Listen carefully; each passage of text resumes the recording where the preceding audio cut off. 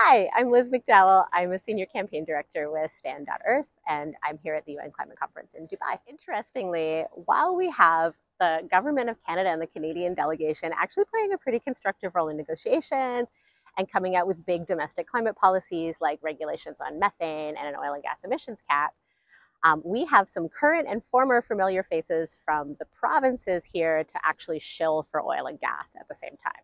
Climate denying Premier Danielle Smith from Alberta is here. The Premier of Saskatchewan, Scott Moe, is here with a whole Saskatchewan pavilion where they've been holding events touting false solutions and dangerous distractions like carbon capture and storage, like LNG.